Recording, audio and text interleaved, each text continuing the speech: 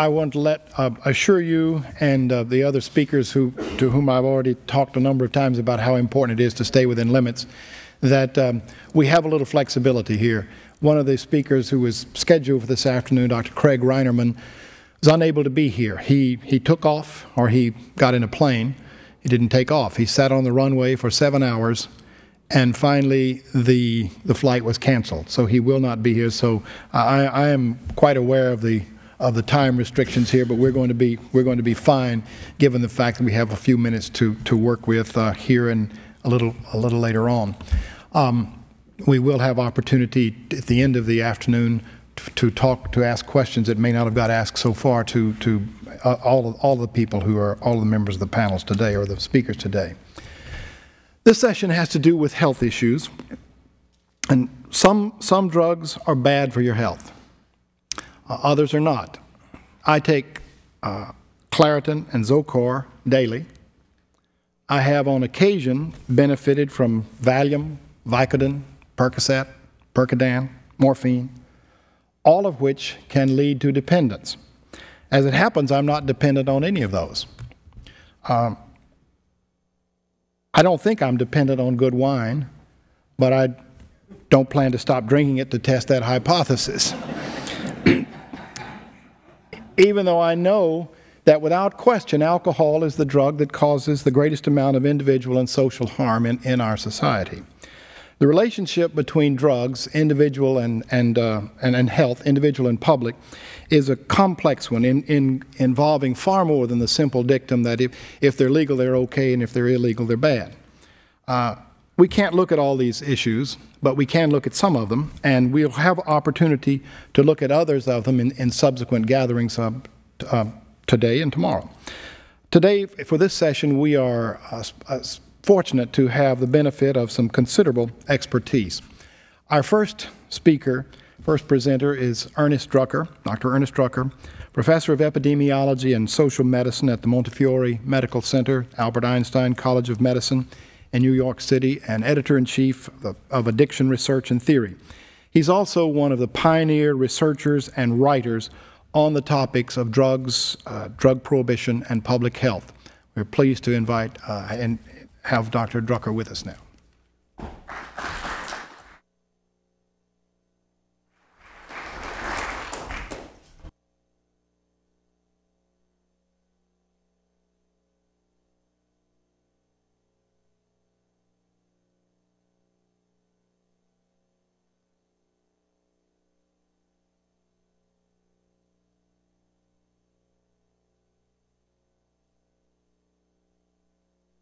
Okay.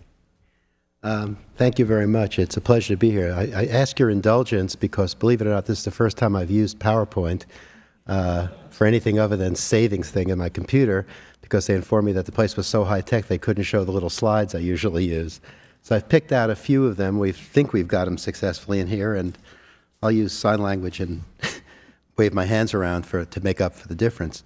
What I want to talk today about is a kind of an overview of some of the basic ways of looking at the data, which I know there's been some discussion about what we know and don't know, what's true and isn't true about what we know about drug use and its consequences in this country, at least, which I've studied the most. And I undertook a few years ago to try to pull this together and in a publication in this journal, which is the Public Health Reports, which is actually the official journal of the U.S. Public Health Service. And through a fluke of chance that a friend of mine was the editor for a while, was able to get what I think is a very assaultive piece on American drug policy into the drug journal of the U.S. Public Health Service. And there it is. It's on the web, available through the U.S. Public Health Service and through Drug Text and through the Drug Policy Alliance Linda Smith Library. And what I tried to do was to pull together the evidence that bears on the consequences of our drug policy from a public health point of view for the last 25 years. And the policy is drug prohibition, and it has consequences. So let's see if this works. Here we go. This is an image that you're used to by now, and it's the growing budget. It's a piece of the growing budget associated with drug enforcement for the most part, but the federal drug budget. And as has been pointed out before, the federal drug budget is really only a small part of the overall budget. So all the arrests and prosecutions of drug use, all the enforcement activities, they generally bear on the states. States pay for prison systems, which is most of prison cells in the country. Police are a local expense, municipality, county, state. Courts are a local expense. So these numbers, which get up to about $20 billion today, and even those, as Alex Wodak was pointing out, are notional budgets, because they do is take a piece of defense, a piece of justice, a piece of other budgets, and put them together and say, well, here's the effort. But even so, you can see the trend, and that is we have invested very deeply in the model of prohibition and its logical conclusion, which is enforcement and incarceration of people, having gone up from about 500,000 people to 2 million people behind bars, with a lot of that growth being associated with drug enforcement. So, you know, we're consistent. We have a policy, and we have applied it, and we can see what result it's had. Oops. And this is a simplified way of looking at it. And these are reports from that National Household Survey that people were discussing before. And from 1972 to 96, I don't have the more recent stuff, but it goes up a little bit on that side. And these are minus the marijuana use. So the household survey involves sampling households in key districts around the country. It's about 50,000 people a year are surveyed. I don't know if they actually knock on their door. They may use telephone. But it's a sample, and it's been done the same way every year by the University of Michigan under a contract National Institute on Drug Abuse. And it's kind of the gold standard of prevalence of drug use. They do cigarettes, alcohol, as well as illicit drugs.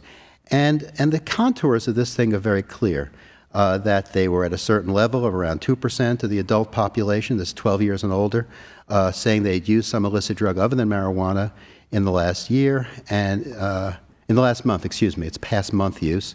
And that peaks up in about 85, and that's mostly cocaine associated with that peak, and then it drops back down about where it was before.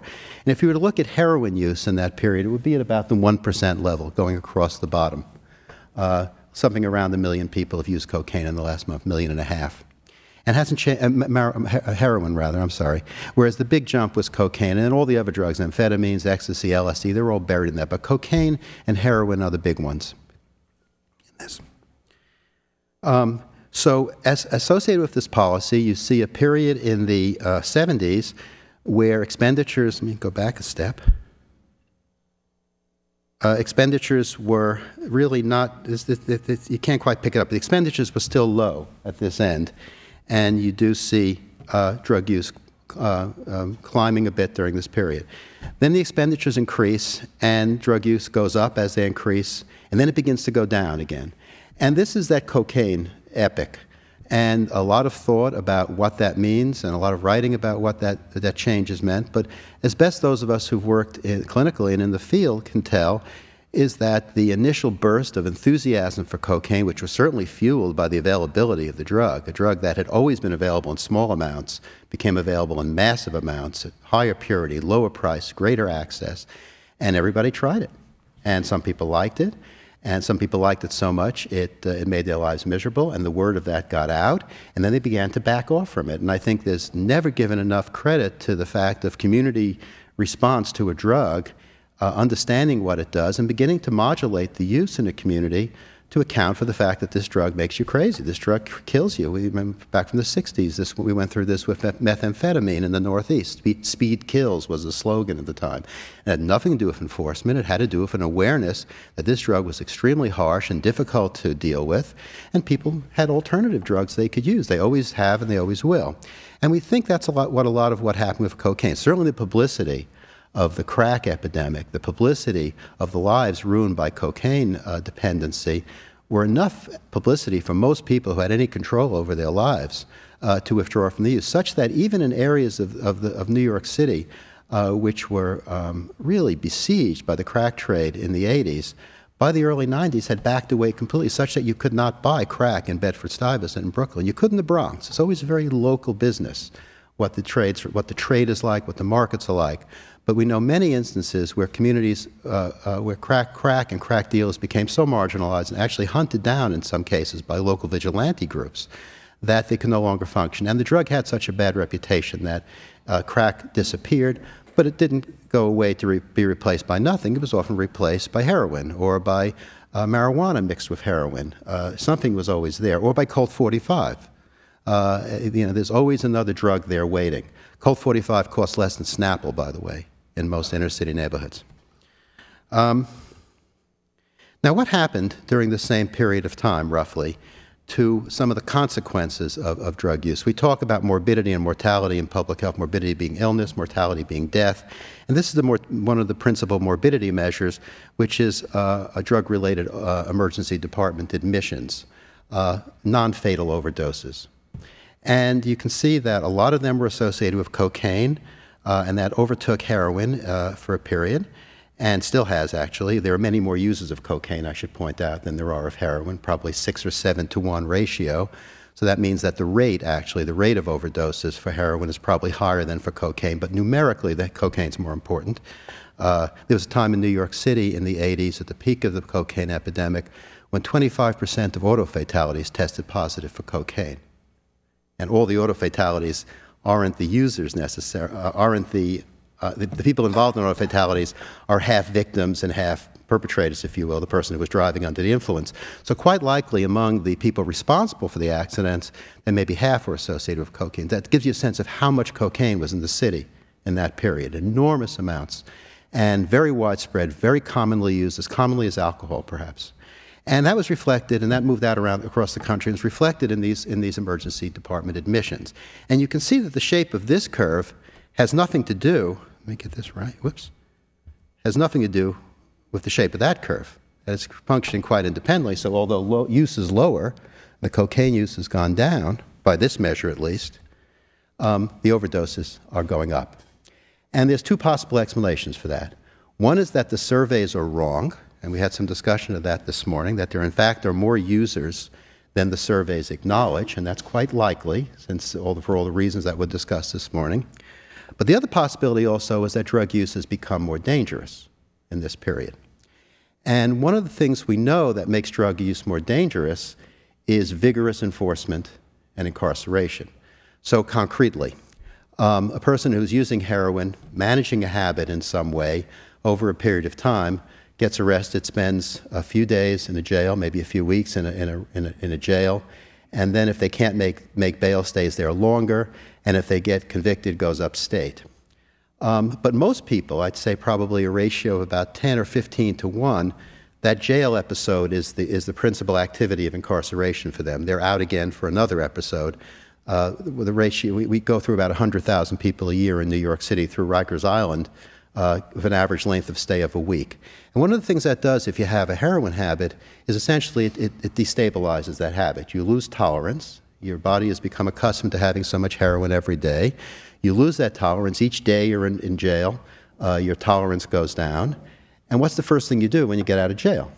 You go back to the street, and you're pretty miserable at this time. You've gone through withdrawal in jail, often untreated, although in Rikers Island we did treat with methadone. We did treat withdrawal with methadone, but most jails don't do that. They may give Midol or something pretty modest to treat withdrawal symptoms, but people are sort of left on their own for the most part. And one of the first things that happens when they get out of jail, because they're still in a fairly intense state of drug craving, having had a habit, is to go back and use a dose of a drug that was safe before they went in, but isn't safe when they got out because the tolerance has gone down. And that's just a part of the picture. But studies have been done looking at what happens in the first week after discharge from jail as opposed to the second week and the third week. And it's clear there's a burst of overdose events in that period of time.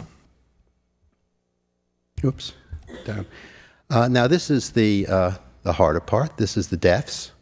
And that number has continued to climb. It's over 10,000 a year now. These are the overdose deaths in the United States. The vast majority of those associated with heroin, although often in combination with alcohol, pills, and sometimes cocaine. And that's a very powerful message about the consequences of our drug policy. However it functions, this is an undeniable fact, again, which was mentioned this morning, that says something is wrong, that we've created a situation where even if more people are using the drug than before, I doubt if it's 5 times as many people use. There's no indication that there are 5 times as many heroin users as there were 25 years ago. but there are 5 times as many deaths. And that suggests, because this curve is almost identical to the curve of incarceration growth in the same period, much of it associated with heroin use, that suggests some relationship between those two events. Now, the imprisonment, can have the effect I mentioned by the mechanism of I discussed, but that may not be the only. It's not the only thing going on. You obviously have destabilization of lives. People lose their apartments. They lose whatever job they had. They lose the social networks that they were dependent on. They come out of jail and try to re-enter that world. There's a lot of stresses around that. We know a lot of the homicides in this period, when that burst of homicides in New York involved the churning of small-scale drug dealers who were knocked off the corner and came out of jail back to that corner, but there's someone else there and they had a gun waiting for them. So a lot of the homicide was driven by this as well. And these are the mortality, public health consequences, the most dramatic consequences of our drug policy in its entirety. Now, you can't possibly see that. I'm sorry. What this is a slide to show the different rates of overdose change by cities, by the major cities in the United States. And I'll read it for you. The numbers are not critical, but there are basically tremendous differences in the change of overdose rates in the 10-year period. We looked in the 1990s. And from Los Angeles up on the top, which went down 3% in the period 1990 to 97, to Baltimore at the bottom, which went up 400% in overdose deaths in this period. So we use the same measure to look at different cities, and the point is they're all over the place. They go from minus 3%. Those ones up on the top range up to about 30% increase. The ones in the middle from 30 to 75. The ones on the bottom from 80 to 400% increase. So there's a lot of variance. There's a lot of specific differences about what's going on in different communities. And this is one way of seeing some of those, just laid out another way. The green dots represent the range of drug-induced deaths per 100,000 population, and the bars in the red and blue represent the range within that city in that same 7-year period. So you see there are tremendous differences between cities, and within cities you see them moving around quite a bit within this period. So there's a lot of activity going on. This is a sensitive measure. It's sensitive to us, and we don't know exactly what's going on that makes this happen, but we have some insight into some of the trends related to it. So, for example, in the smaller cities, if I go back, whoops, this one. The smaller cities up on top, on the bottom rather, which actually by American standards includes Oklahoma City, New Orleans, Washington, Norfolk, Philadelphia, not as big as Los Angeles and New York up on top. We have actually higher rates of increase in this period. And in those cities, we were able to see rates of increase that were greater among young people than among old people. Most overdose deaths happen to the group over 30 years of age. But in these smaller cities, we began to see people in their 20s being represented more heavily in the overdose statistics, suggesting the establishment of new markets. And anyone who has been out and about in this country in the last 10 years has seen heroin in cities where you didn't see it in the 1980s. So I spent time in a little town up in western Massachusetts called Great Barrington. In the last 3 years, we've had the first heroin busts in the town, the first heroin overdose cases reported in a pristine part of the Berkshires of America. And those markets getting saturated in the cities, in the big cities, where you see a flattening of the use of heroin and the increased production of heroin in the world, and the aggressive marketing of it moves that drug out to other localities which didn't use it before. So heroin is now available much more widely in the United States than it was before, and the overdose deaths are a good way of keeping track of that. Unfortunately, the way the data are gathered for the most part by the federal agencies that report on it do not make it easy to do that. You'd think it would be the kind of thing like air pollution or water pollution or population growth, birth rates, that would just be there in a way that any normal person could look at them and see what's going on. But they're not. The definitions of what the areas are, the data are collected from, change from year to year. The groups that are included and excluded change from time to time. And it's very hard to make comparisons across years. And we had to devote a lot of energy to do this. I worked with Jamie Garfield on this. But the kind of thing that should be the most fundamental measure of how we're doing with a drug problem is not readily accessible to citizens who wish to. And it's one of the things we try to correct in some of our work, is to make these data available on the web. Going to Deborah Small's remarks, similar kind of pattern can be seen in these overdose deaths. the red bars are black African American population, the blue is white, and the yellow is other. With all the problems of definition and who's included in and isn't, the differences are so dramatic that it's very clear that the overdose rates among African Americans are anywhere from 40% to 100% higher than among whites throughout this period, despite all the evidence that we can find that the prevalence of drug use is not significantly different or regularly different between African American and white populations in the United States. This drug may be higher at this moment, that one at that moment. It can change over time. But by and large, all the evidence that we do have from the same national surveys indicates that the prevalence of drug use by race and ethnicity is pretty much the same. And yet, you see this difference in outcomes, in overdose deaths. And this, again, resonates with what we know about the differences in incarceration rates, because around incarceration and all that goes with it, we know that drug use becomes more dangerous. And here are some of the numbers on that. These are the percentage increase in overdose deaths from 1980 to 85, blacks versus African Americans versus others, 80 to 90, 90 to 93. You can see a steady climb in the differential and in the differential impact of overdose on populations. Okay. Now, I'd like to mention a few other things that I don't have pictures for, but are pretty straightforward. You can't talk about AIDS, you can't talk about the drug issue and intravenous drug use in the United States without talking about AIDS. Intravenous drug use has become the centerpiece of the AIDS epidemic in the United States. There are more new cases associated with injecting drug use than there are with sexuality. In the United States, it's about 20,000 cases per year, new cases per year associated with injecting drug use. Globally, probably 1 to 2 million new cases a year associated with injecting drug use. Injecting drug use around the world is what's driving the AIDS epidemic. It represents the opportunity to introduce the infection into new countries, gets a foothold among drug users, they give it to their sexual partners, and then it becomes a sexually transmitted disease that's running. The most dramatic cases of this have been in Thailand 10 years ago, in India 5 years ago, China most recently, and the epidemics of HIV around the world are being ignited by intravenous drug use. I was recently in Africa and learned about the spread of intravenous heroin use in Africa, which is very ominous, not for just all the obvious reasons, but because these are countries which already have 10 to 20% infection rates among adults. And once you begin to combine that with a frequency of injection and sharing that goes along with heroin use, and we've seen this now in Nigeria, in Kenya, South Africa, that you have the potential for absolutely catastrophic outcomes.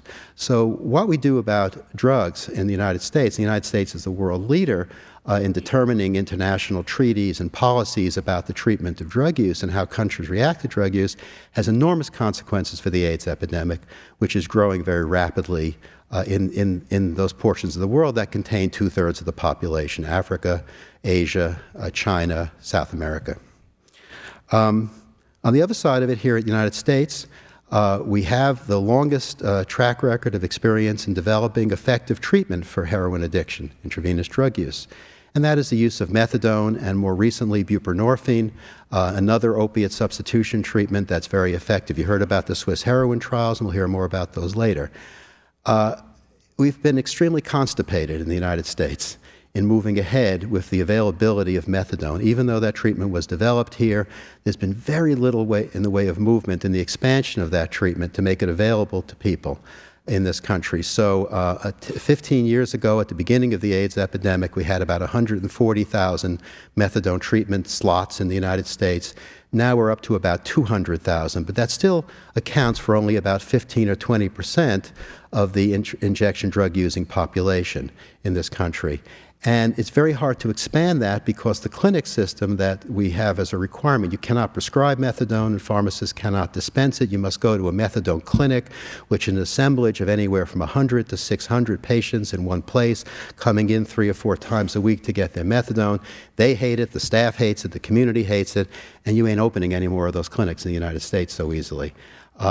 But we go out of the United States to Canada, to Australia, to Britain, to Europe, and you see another model in which methadone treatment is normalized. Doctors prescribe, pharmacists dispense, and you see numbers like 40% and 50% and 70% market penetration, if you will, of prescribed opiates to an opiate-dependent population, which has enormous consequences. Obviously, for them, clinically, a chance to get out of the rat race of having to acquire 3 bags of heroin a day to shoot, and all the things that go with that, in crime and loss of dignity and living that life, but also in terms of deflating those heroin markets in those communities. And it really is something to see. When you go to a community that's well covered, you cannot buy heroin. There's no market to sell it to. There are other drugs to be sold, to be sure, and there always will be. But heroin happens to be the one that we can deal with. Of all the addictive drugs, I don't know of any that have as good a prognosis for treatment as heroin. Certainly better than tobacco, better than alcohol, better than cocaine. And yet, in the United States, there has been such resistance, and a large part of that played by the Drug Enforcement Administration, which has a very chilling effect on doctors' ability to prescribe opiates. And you'll hear more about that in the next talk. Very important linkages to pain medication, that because of that chilling effect, we've been very restricted in our ability to open the effective treatment modalities that we know about. So I want to stop at that point and leave time for my colleague and questions. Thank you.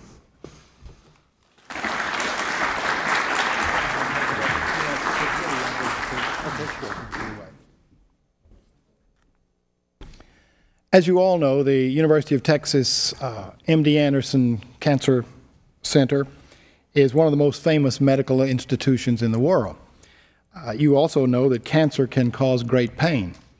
When I was diagnosed with prostate cancer 8 years ago, I read a description of bone cancer, which often follows prostate cancer that's not caught early. And I remember reading that it leads to a death of rare awfulness. I will never forget those words.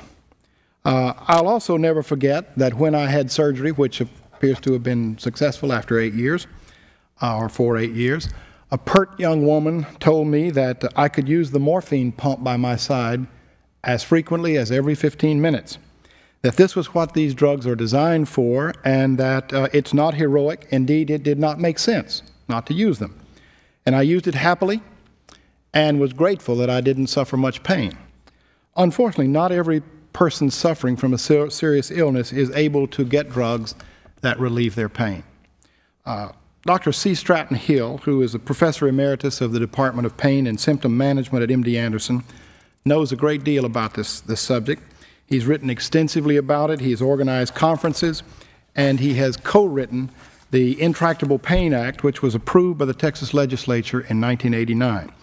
But that didn't solve all the problems, and Dr. Hill will tell us about some of those that remain. Dr. Hill.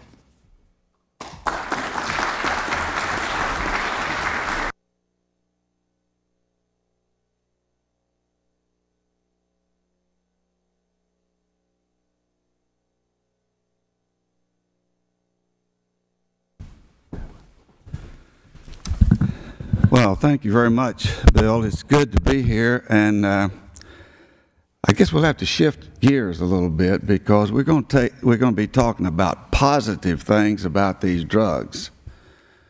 And most of the stories that we've heard this morning have to do with the perception that these drugs are all bad and that the law enforcement is out to straighten the whole situation up.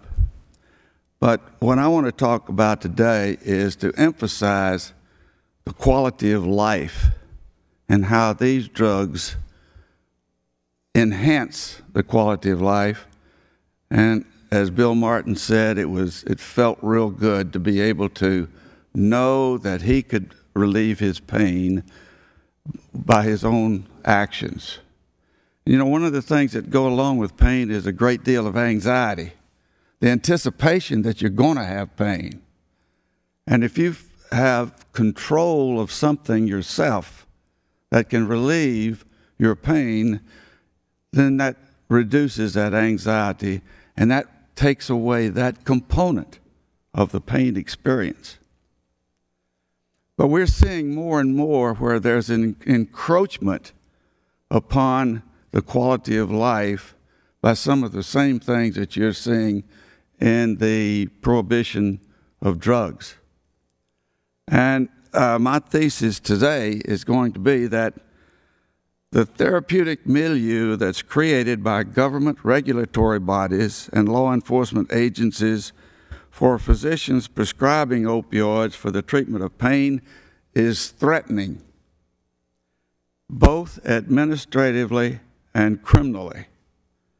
And basically what we're seeing more and more of, and what I'm becoming more involved with, is the criminalization of the treatment of pain. Now, if you go back into history, you can see that the opioids or narcotics, the opioids is a preferred term, has a rather strange history, because you can find that they were available and used back around the 4th millennium BC, and their positive effects were expounded, and everybody seemed to think about this in a positive way. And even in the 17th century, Thomas Sydenham, who's been called the English Hippocrates, wrote, "Among the remedies which has pleased Almighty God to give to man to relieve his suffering, none is so useful, universal, and efficacious as opium." And of course, opium is the basis for all of the pain-relieving drugs we have. And in 1931, Albert Schweitzer wrote, "We must all die, but that I can save him from days of torture, that is what I feel as my great and ever new privilege. Pain is a more terrible lord of mankind than even death itself." Now, this morning it was brought out, I believe, by Mr. Hutchinson and some, that it used to be that all drugs were not regulated. And the United States didn't feel like they need to regulate drugs until about the early part of the last century. Around 1906, the Food, Drug, and Cosmetic Law was passed, and all that law required was simply that the ingredients of the compound, whether it was a drug or food, had to be on the label. And you could put strychnine in there, whatever you wanted to, but as long as you put it on there.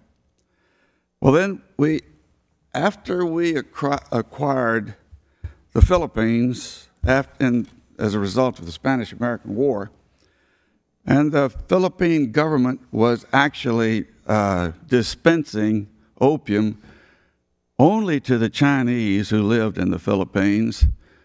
The Episcopal bishop that was assigned to go to the Philippines didn't think that the government ought to be in the business of handing out drugs such as this.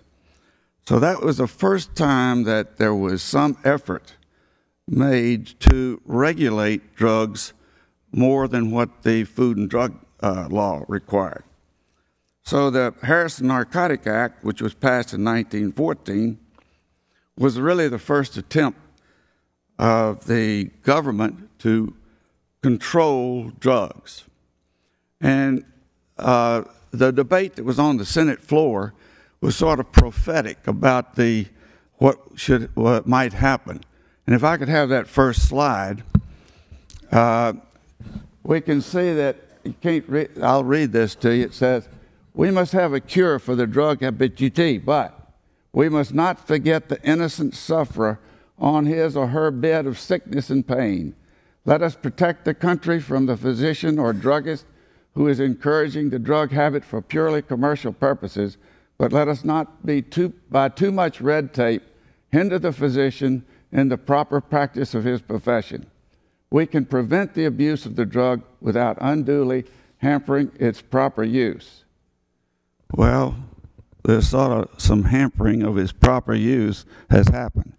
This was Senator Pomeranian on the Senate floor on August 15, 1914. So nothing in the Harrison Narcotic Act or in the subsequent Controlled Substance Act of 1970, which I'll show you on the next slide, ever restricted the use of these drugs. Could I have the next slide, please? And I'll just show you here. It says this section is not intended to impose any limitations on a physician or authorized hospital staff to administer or dispense narcotic drugs in a hospital to maim or detoxify a person as an incidental adjuvant to medical or surgical treatment, or to administer or dispense narcotic drugs to persons with intractable pain in which no relief or cure is possible or none has been found after reasonable efforts. So that shows you that there's nothing in these laws that restrict the use or a physician to prescribe these. Also, in the next slide, we'll see that in the DEA handbook, it even says that there is nothing that should restrict a physician from using these drugs. What's that? 1970, Controlled Substance Act of 1970. In the next slide, we'll see that it says here that this is the DEA handbook that they hand out to physicians, which says that there should be no restrictions on the prescribing of these medications. Now, the states have retained the authority to control the practice of medicine. So they have enacted medical practice acts. And what we found in Texas and in other states, at no time does the act indicate that there is a legitimate medical use for these drugs. Only when we got the Intractable Pain Treatment Act passed here in Texas in 1989 did we actually say that these drugs had a legitimate medical purpose. So if there's no interdiction, or if these state laws and federal laws don't say that there's any restrictions on the physician using them, what is the problem? Well, the problem is that the interpretation that these government agencies apply to the terms and the phrases that are in these acts are interpreted in terms of the illegal use of the drugs. Now, one of the main phrases in both the state and federal law is that so long as the drug is used for a legitimate medical purpose. Well, who determines what a legitimate medical purpose is? The law enforcement agencies. In the bill that they tried to pass that was aimed at stopping the Oregon law on physician-assisted suicide, it was named by a phony name of the Pain Control Relief Act, Pain Control Promotion Relief Act. Well, they were not really trying to promote pain relief because it said, yes, we want aggressive pain relief, but if you step over the line from aggressive pain relief to physician-assisted suicide, watch out. Now, who decided when you crossed that line? The DEA decided what the physician had in mind when they were prescribing these drugs. So a legitimate medical purpose is open to interpretation, and what we see in many of the cases that I've been involved with in Texas, the regulatory authorities, the Texas State Board of Medical Examiners, for instance, has almost complete unbridled power. When if a physician says that he considered this a legitimate medical purpose, the medical board can simply say, well, it wasn't a legitimate medical purpose. And if the physician then wants to challenge that, then he will not agree to do what the board wants him to do, and then he can take it to a court or to an administrative law judge and then to a court, but this costs him hundreds of thousands of dollars. And most of the time, they're so intimidated because of the bad publicity and so forth, they simply just kowtow to what the board wants them to do. There are other terms such as prescribing for non-therapeutic purposes. Who decides what's therapeutic? The board does. There's no definition. Although in the intractable pain, well, actually in some rules that we got them to adopt here in Texas in 1995, we got them to define what they meant by non-therapeutic purposes. And they said, well, that's prescribing that's not for a legitimate medical purpose. So it goes right back to the one that had to be interpreted in the first place. Prescribing that is not in the best interest of the public health and welfare. Who decides what's the best interest of public health and welfare? The board does. Practicing medicine that is not in the best interest of the public health and welfare. Prescribing to a known drug abuser or someone the physician should have known was a drug abuser. We talked about the number of people who have AIDS as a result of intravenous drug use and getting contaminated needles. Well, in the Intractable Pain Treatment Act in Texas, we had to incorporate that in the first place that these drugs could not be prescribed to a known drug abuser or anyone who had a history of drug abuse. So that left the whole population of AIDS in which it was against the law to prescribe an adequate pain reliever to these individuals. We went back to the legislature in 1997 and convinced them to amend that Medical Practice Act so that this could be done. So there are many results of these interpretations. And I think that I can best illustrate these by some of the cases that I've been involved with and let you see how due process for the physician or for the individual that may come before these boards is trampled upon.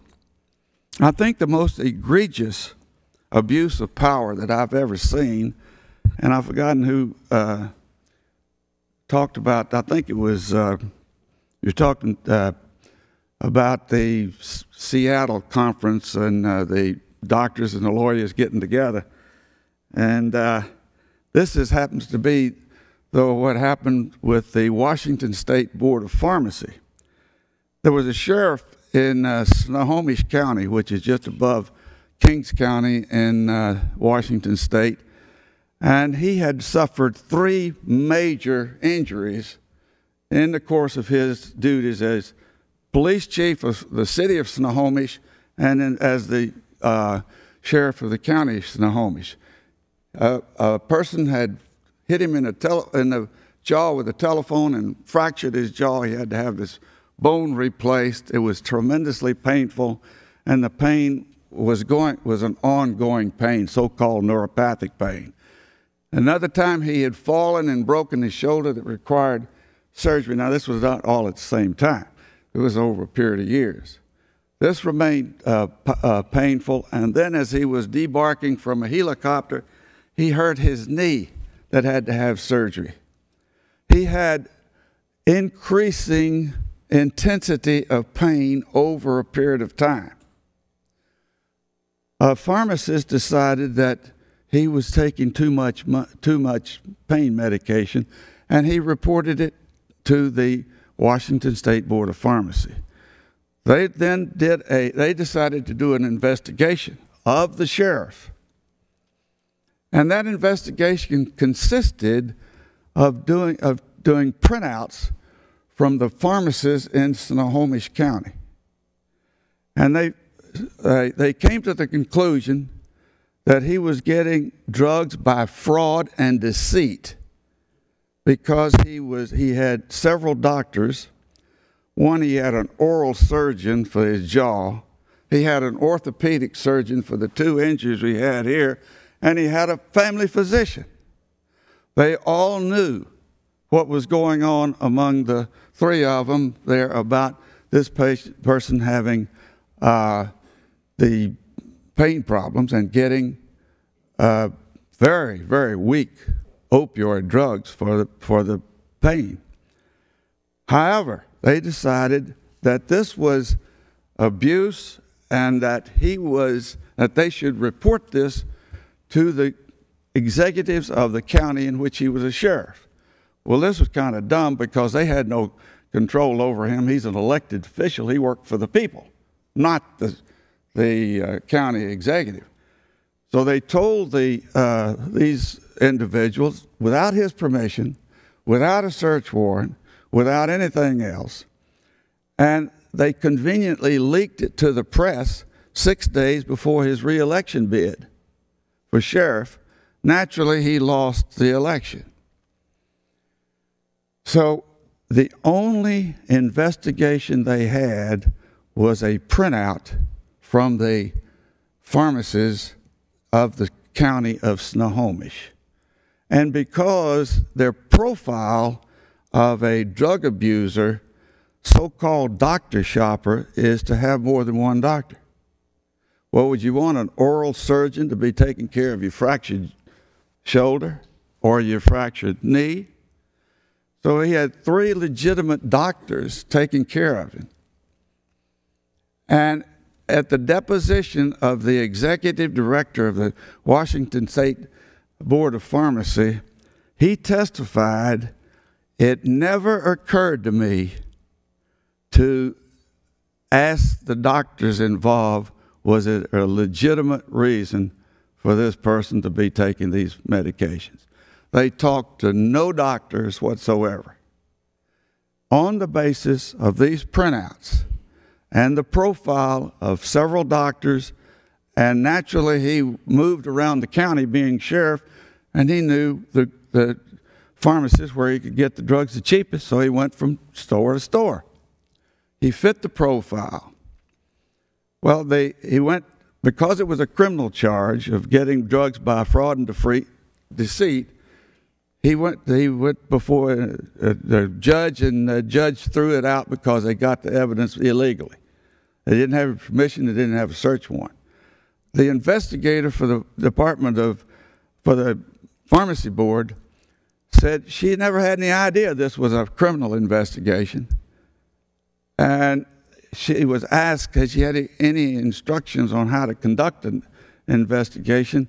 And she said, well, I did attend a DEA course one time, but I'd never read the book that they gave me to read. So the sheriff then sued the state and the pharmacy board and was awarded $3.25 million. Now, that was a good story, except that he's never seen a penny of it because the state is appealing it every possible way they can.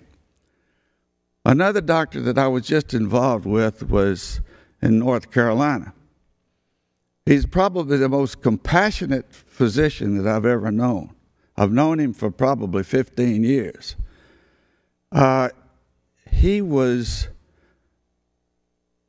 His practice evolved into a pain practice because patients who have severe pain problems are some of the most vulnerable patients in our society. And no doctors want to take care of these patients. And therefore, when there is one that will take care of them, oftentimes patients gravitate to these doctors for help. Well, the DEA interpretation of this is that these are script doctors. These are doctors that are easily influenced in order to get drugs for their illegal activity. So they conducted an investigation into this physician's practice and decided that he was indeed of the doctor's office. Now the question comes up to me, if they were engaged in this illegal activity, why didn't the DEA arrest those people out there in that parking lot? But there was never anybody that was arrested out there. So they took the doctor's DEA license away from him immediately, saying that he was an imminent threat to all of his patients. What was the consequences to the patients? The consequences were that the patients went into withdrawal. He could not refer them anywhere else because the DEA had confiscated their records, and he couldn't give the records to the other doctors, so they wouldn't take them. So basically what I'm saying is that it's not so much what the laws say, it's how they are enforced by these agencies. And it's much more likely that a doctor will get a course in how to interrogate a criminal suspect than they will in how to assess their pain. We've got to take this power back and put it to so that people demand to get adequate pain treatment. Thank you.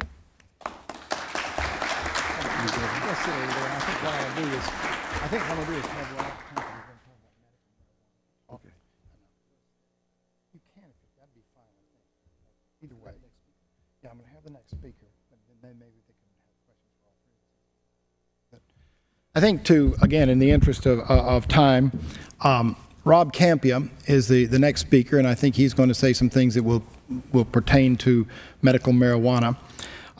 So I think we'll have him speak, and then if we have a little time here for questions, you can direct them to these. We will also have after Marsha Rosenbaum's last speaker, after her session, we'll have some time for questions of anybody that you'd like to ask them for.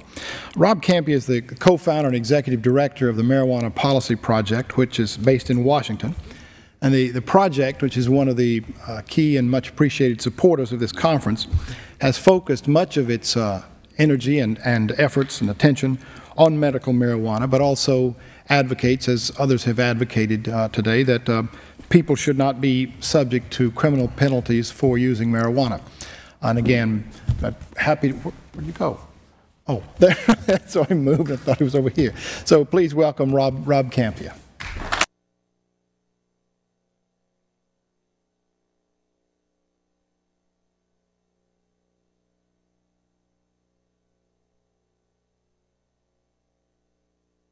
Thank you. You know, the Marijuana Policy Project's position is that adults should not be arrested for using marijuana, whether they're sick or healthy.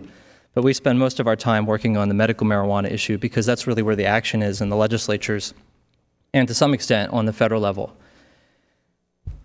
I'm a graduate of Penn State, but I do not have a football analogy. I'm embarrassed to say I didn't follow the Nittany Lions when I was there.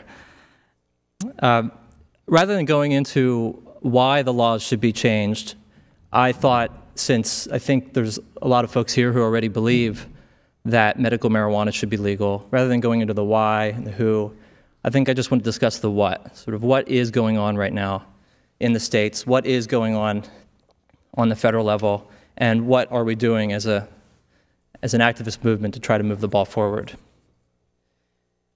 First, it's a rare day that I get to speak to a crowd after having a series of victories. In the marijuana policy business, we're used to losing, not winning. And yet, on March 15th, the Vermont House of Representatives passed our medical marijuana bill by an overwhelming majority. And the bill is now moving over to the Senate. We have already majority support in the Senate, but Governor Howard Dean, who is a medical doctor, opposes us. So we think we can get the bill through the legislature, and we're already working on the governor's strategy, and this will all be wrapped up in the next month, so we're really busy trying to move this bill through. March 25th, the Maryland House of Delegates passed a similar bill which removes the threat of prison time for patients who need to use marijuana for medical purposes. And then on March 28th, this is all in the span of 2 weeks, March 28th, we won our lawsuit against the federal government for the right to run a medical marijuana ballot initiative in Washington, D.C.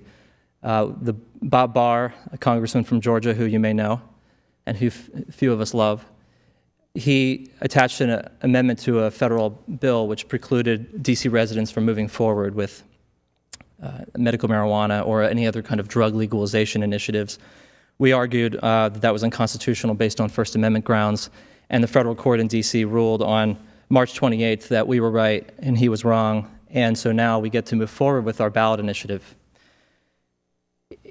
To sort of frame the medical marijuana debate, really, after sort of years of debating this across the country, it really boils down to two concepts. The people on our side argue that patients should not be arrested for using marijuana if they have the recommendation or approval of their doctors. For us, we talk about arrests in prison. On the other side, you have what I like to call FDA worship, which is Asa Hutchinson and other drug warriors who say, we have the FDA approval process for a reason. If you think that marijuana has medical value, then why don't you do the research to sort of move it through the process, and then one day it can become a prescription medicine. That argument almost makes sense, except first, as Kevin Zeese pointed out, the federal government has blocked research over the past 15 years. And second, it's hypocritical to say that people who use marijuana for medical purposes should go to jail, while people who use St. John's wort, echinacea, and other herbal medicines should not go to jail, even though all these herbal medicines have not been approved by the FDA. So what we're saying is, sure, if you want to distribute marijuana through pharmacies and have doctors prescribe it, let's move it through the FDA. But in the meantime, do we need to be arresting sick people for using or growing their own personal quantities of marijuana? I think not. So the reason that I think we have such success on the state level and how we're really building, I think, a movement is that the people are on our side. The people, I don't know if this is going to work. I have a degree in engineering, but I've never used one of these.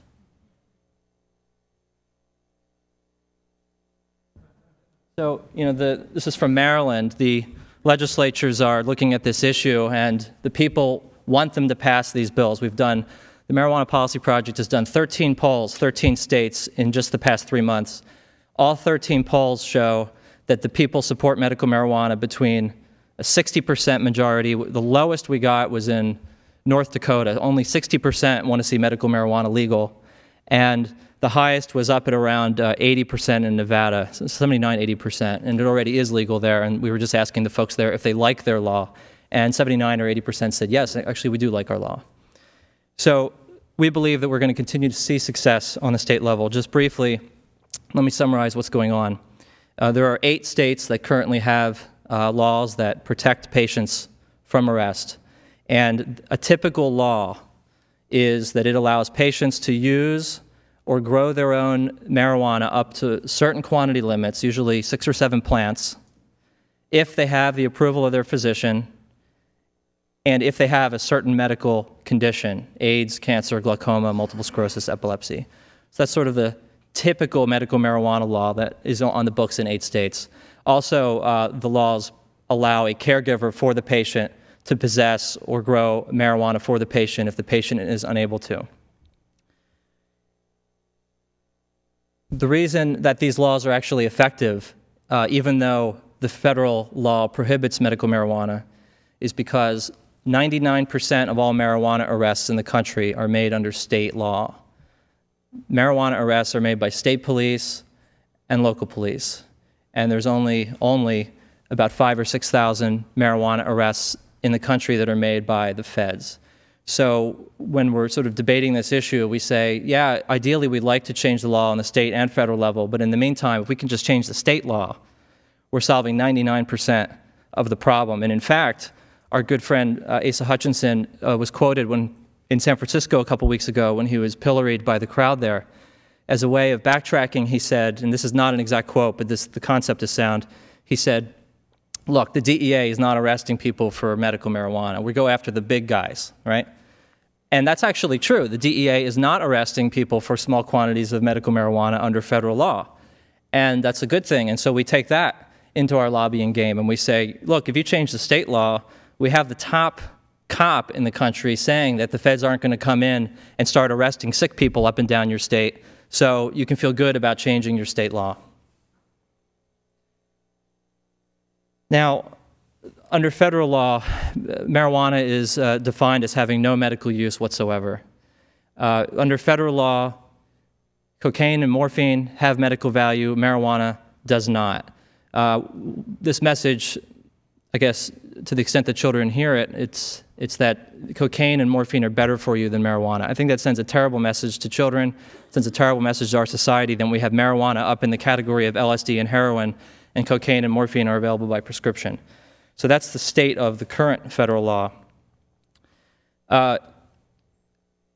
Hutchinson is taking a proactive role in trying to ensure that we're not going to make progress on the state level. We have a copy of a letter he sent to legislators in Vermont critiquing our bill and arguing why the legislature should not be passing this bill on the state level. They're taking a very proactive role. Luckily for us, the legislators are more sympathetic to the idea of not arresting patients than they are to propping up a failed federal policy that really treats medical marijuana users the same as recreational drug abusers. So while his letter is being distributed and circulated, we hope that it's not going to really have the impact that he's intending. The federal government is also doing something else that's disruptive, and that is these raids on so-called cannabis buyers clubs in California. Some of you may have heard there was a couple raids in Southern California this fall. There was a couple raids in Northern California in February, and some people are saying, well, you know, this just shows that you know, the law in California isn't working and that the feds have had to come in and sort of rein in this chaos. But in fact, what it shows is that the feds are making a distinction, like Mr. Hutchinson said, between small-time users and distributors, is that the DEA, and this is a very important point, the DEA is not arresting individual medical marijuana users or their caregivers in California or any other state. And doctors are not being prosecuted for recommending or prescribing marijuana in any state. The only federal action against medical marijuana, other than a lot of hot air, is that they are going after large-scale distributors and closing their doors, and even then they haven't gotten all of them. So that's what's happening on the federal level. There's progress to be made in Congress. We have a bill that was introduced by Barney Frank from Massachusetts. It has 30 co-sponsors on the bill. If passed, this bill would allow states to do whatever they want in terms of enacting medical marijuana laws or not. It doesn't force states to do anything. It just says if a state wants to make marijuana medically available, that the feds will not interfere. This bill has 30 co-sponsors, including 3 Republicans, one of whom is Ron Paul from Texas. Now, what we're trying to do to sort of build on this momentum from the states, where we have 8 good laws, we have bills percolating through the legislatures, we're going to have a whole slew of bills introduced in the 2003 legislative sessions. We have that, and then we have the federal government that's intransigent. Even though we have this bill in Congress, we don't expect it to get a hearing or a vote. So what we've decided to do as a strategic measure is to use the D.C. initiative process as a way of forcing Congress to debate medical marijuana on our terms. Congress does not have the authority to overturn state medical marijuana laws, but Congress does have the authority to oversee the spending and the affairs and the laws of D.C. And so by placing a medical marijuana question on the local ballot, we are, in effect, going to spark a congressional debate and vote on medical marijuana after we win the vote this coming November in D.C. This is an article from the Washington Post on March 29th, which describes our lawsuit and the victory and sort of how it's going to move forward into a congressional debate and vote. In sum, what will happen is that the voters of D.C. will pass this medical marijuana initiative by about 70% of the vote this coming November. The reason that I'm guessing that is because in 1998 we had a similar measure which passed with 69% of the vote. Congress overturned it. So now we're starting over again. We're going to put it on the ballot, pass it. Congress is going to have to debate this and vote on it. And what we're hoping is that some members of Congress will be on our side because of the medical marijuana issue, and others will say, you know, I'm not necessarily supportive of medical marijuana, but I don't think Congress should be micromanaging the affairs of D.C. I believe that the folks in D.C. should be able to have the right to determine their own policies, even though I don't necessarily support it. And so we're hoping those two camps will add up to the votes that we need to protect our local law in D.C. And we expect that this debate will happen sometime around November, December, or could even happen in early 2003. In closing, I would just like to bring this back to Texas. I think that there's a real need for the Texas community to take action on medical marijuana legislation in Austin this coming session. I think if there could be another bill introduced, if there could be a good hearing, if we have opinion leaders in the state speaking out in favor of the bill, we have good prosecutors, police, medical doctors testifying, speaking out, if we could wage a sophisticated lobbying campaign, this will generate a lot of press, and I think it will bolster the efforts across the country. Because if Texas starts debating the medical marijuana issue seriously, and we did see the beginnings of that in the 2001 session, if we make real progress together in Austin in 2003, you know, it's just going to make an enormous impact upon what's going on in liberal Northeast. You know, it'll really help mainstream the issue just a little bit more. And so I would encourage you all, if you're angry about the laws, if you want to see something tangible done in Texas, I'd say let's look to the 2003 legislative session, pick out a couple of bills that have a chance of getting a good hearing and a good vote. Medical marijuana, maybe a marijuana decrim bill, and maybe a bill that would give treatment or community service rather than jail for other drug offenders. Pick 2 or 3 bills, organize around those bills, raise the money, get a lobbyist, have opinion leaders speaking out in favor of it, and let's see what kind of good can be done in the upcoming legislative session. Thank you.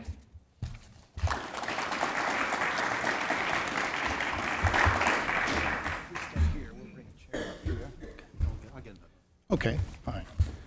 We're going to have now a few minutes to, if you want to ask, since these are related issues here, if you'd like to ask any of these 3 gentlemen questions, then you can come to the mics here.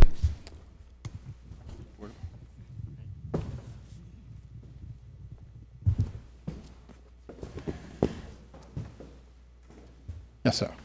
Dr. Drucker, your data on morbidity or mortality for blacks, well, I assume Hispanics or Latins. I didn't catch what that middle line was in whites. It was African Americans, whites, and others. And others, okay. African Americans, whites, and others. Those data would actually seem to go to an issue of severity and treatment availability. To some point. I mean, people are having a problem that is more severe. That may go to the socioeconomic issues that were brought up before, but also availability of treatment and availability of insurance and a variety of other things, because under the guise of treatment for other disorders, people can get treatment for drug problems. Mm-hmm. So the point that you're making, you know, death is death, but the correlates of that seem to be much broader and related to treatment availability. Can you hear me on this? No. The main point I was trying to make with that is that it's simply more dangerous for blacks to use drugs than whites in America for a number of reasons. But the outcome is very decisive and dramatically different, while the data on the prevalence of use aren't different. There are data about the intensity of use and patterns of use, likelihood of disruption of use by incarceration, access to treatment, all of that's certainly true.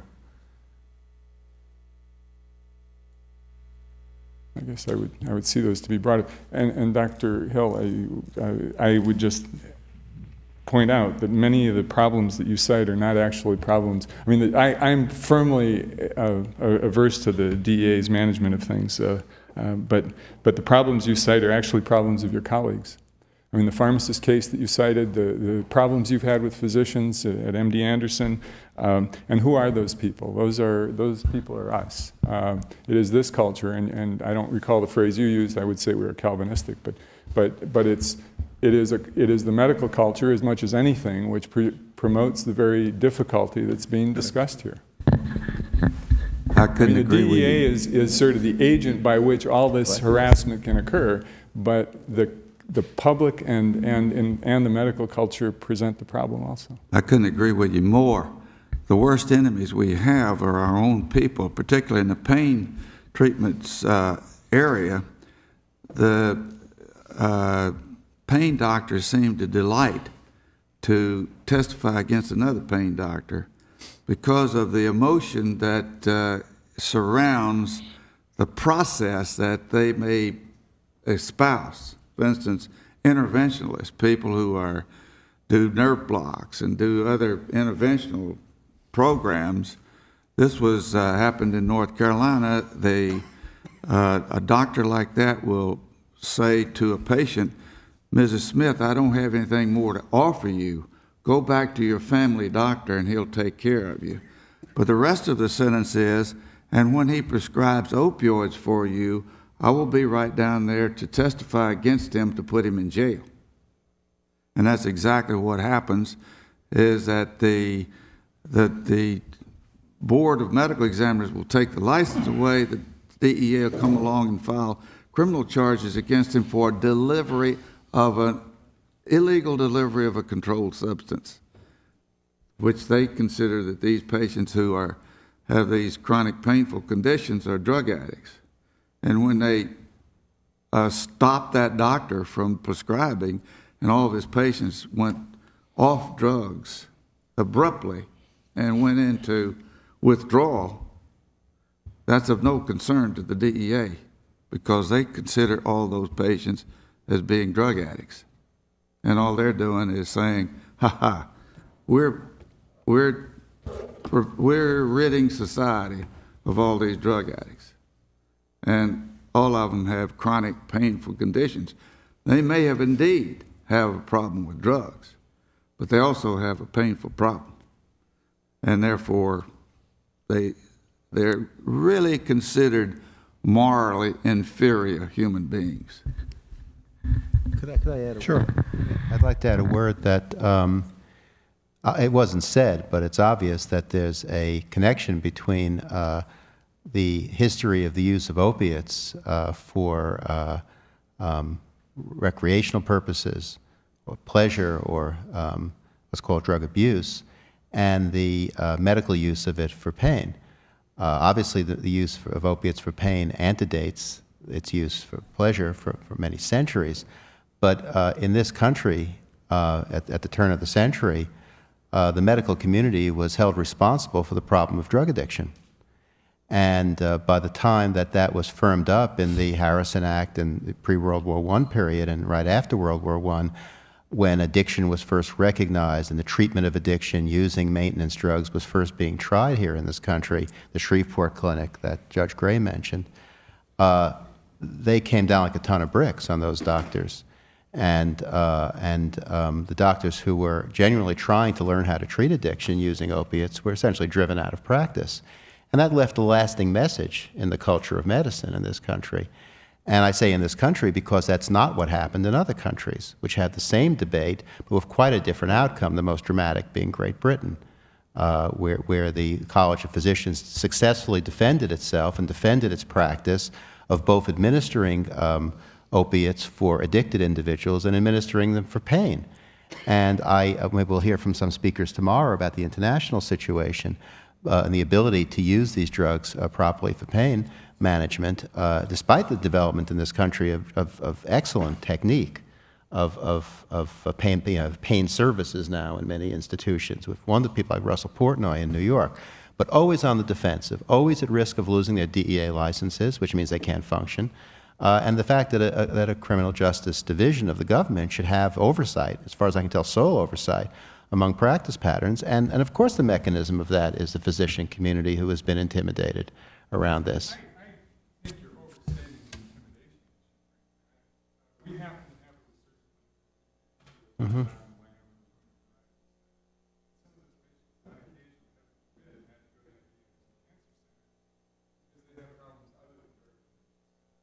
Mm-hmm.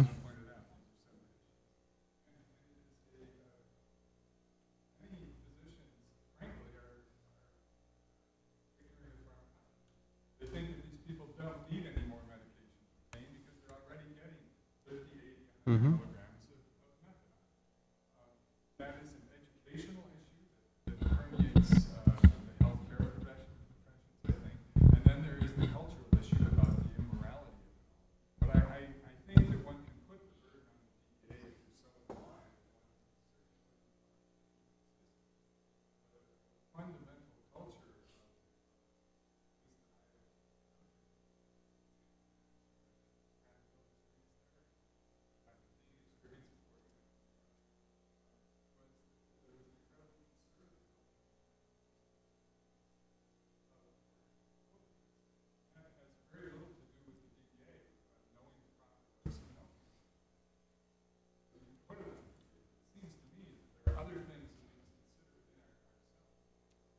Well, let me just try again. I think that the history is relevant to the state of the art of practice.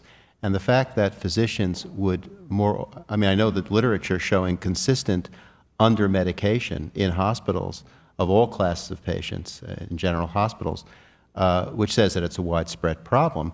Why would that be the case with one of the most important functions of physicians is alleviating pain? It's one of the most frequent things they encounter. It's the thing that obviously patients care the most about when they're in that situation. Why should that be an area of such wide, and where the technology and the methods are there, that actually the efficacy is there, why would that be an area where there happens to be ignorance, like there happens to be ignorance about addiction? That's what I mean by the culture of this, and it goes back 100 years, it really does. Before the DEA.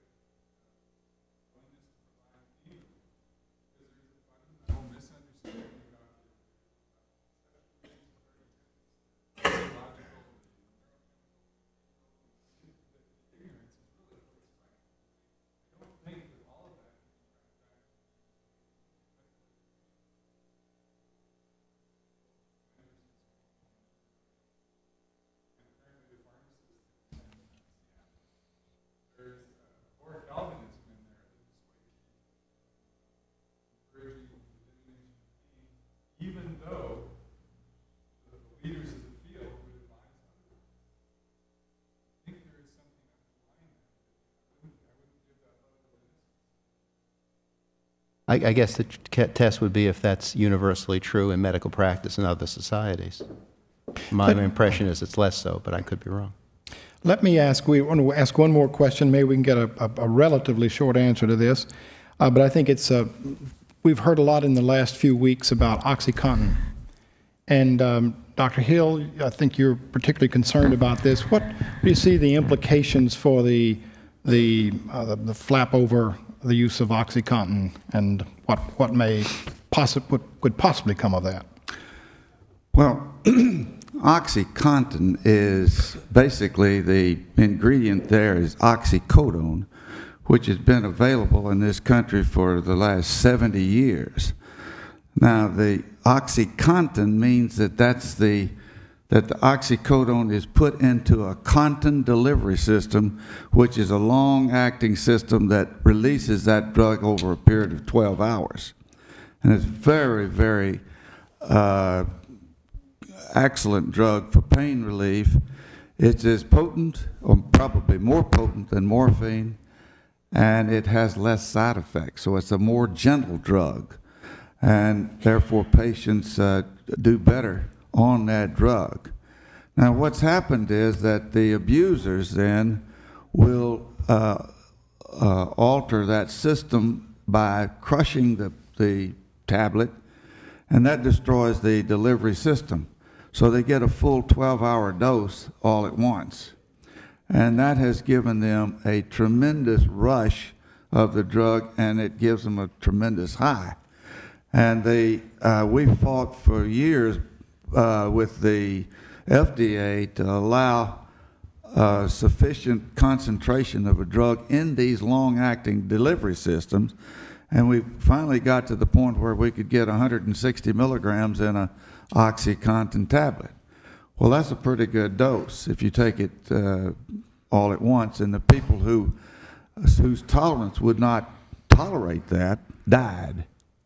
Now, there have been about 300 deaths in the last 2 years as a result of this type of activity by people who are usually psychologically impaired, to say the least.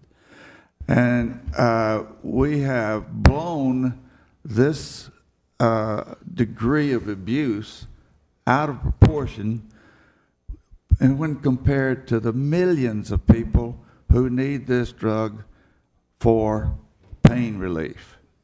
And this is a typical reaction to a problem such as this, in which we're saying, let's cut down on the availability of this drug in our society, and that will solve the problem.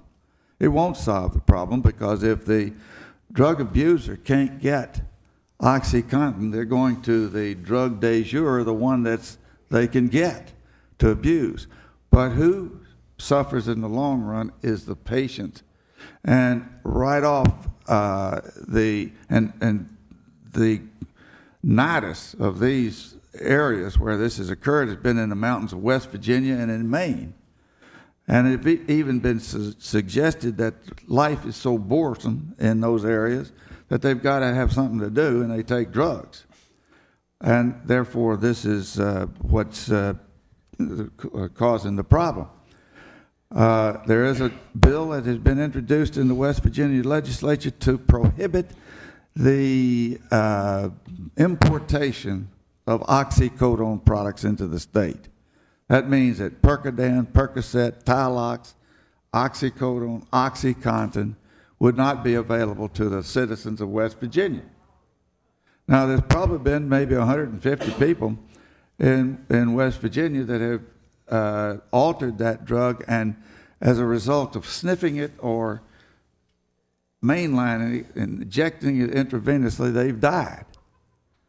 And in order to solve that problem, the media and the law enforcement people have just taken off and said, aha, this is something we're going to stop this drug completely. Now, I think the only evidence that we have that we've done any good in our efforts to convince the physicians in this country to adequately use opioids, and that the drug enforcement people have taken notice of this, is that I think prior to efforts, say 10 or 15 years ago, if this had happened, oxycodone would have been summarily taken off the market by the DEA without asking anybody anything. And I think that we have had meetings, 22 pain organizations had a meeting with Mr. Hutchinson, and they give lip service to the fact that they are for the adequate use of these drugs. But then when it gets down to the enforcement techniques, they do what I have indicated, and all this intimidation comes in there, and physicians are just simply can't afford to take that risk. All right, thank you. Sir, I think we're going to move to the next session. We will have a session after that in which questions, if you can hold your question till then, we will make sure that Marshall Rosenbaum has. And thank you, gentlemen, for your contribution here. I really appreciate it.